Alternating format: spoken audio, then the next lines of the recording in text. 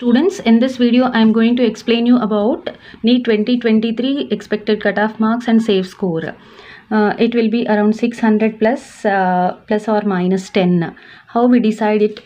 Because it depends upon three factors. Deciding factors for safe score are number of candidates who have given the test, level of the paper, NEET paper, number of seats in MBBS available.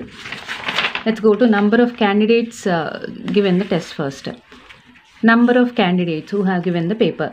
In 2022, 18 lakh. In 2022, 18 lakh 72,343 students have given the test. Whereas in 2023, 20 lakh 87,455 students have given the test. So nearly 21 lakh students have given the test. Number of candidates increase. So cutoff may increase definitely. Next factor is level of paper. Physics, chemistry and biology. If we come to physics, like last year, paper was like last year only. It was not tough also. It was not that easy. It was moderate. One question is expected to get bonus marks.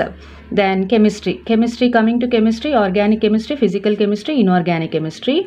Inorganic chemistry is little deep NCERT it seems, so little tough it seems, not that tough, little tougher.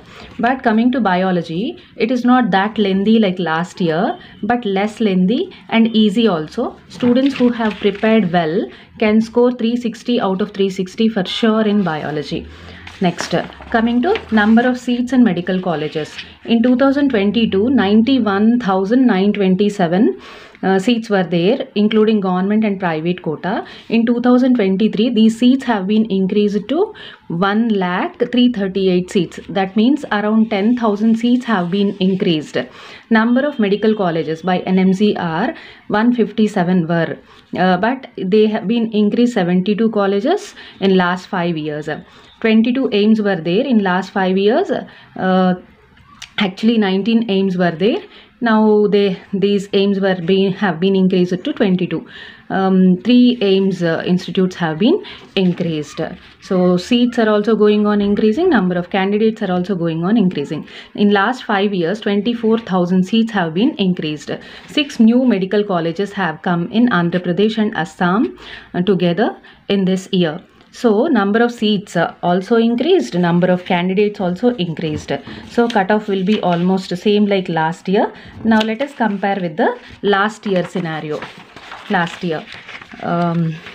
So the candidate general category. Let's see according to the category. General, economically weaker section, OBC, SC and ST. So in first round, the candidate who has got 608 marks has got seat in medical college in general category. In second round, 602 marks. In third, in mop-up, 597. And then in final stary, 596. Economically weaker section. The candidate who was in economically weaker section has got in first round itself who has got 605 marks has got seat in first round itself. In second round 598 marks. In mop-up 594 in final stary. Coming to OBC.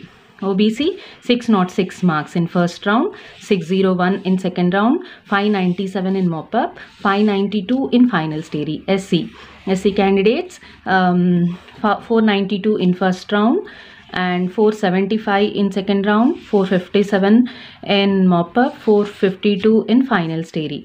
And ST candidates 453 in first round, second round 444 and then 424 in mop-up and 421 in final stary. So this is all about this year scenario, cutoff and safe marks. Now you can enjoy with your families. Thank you.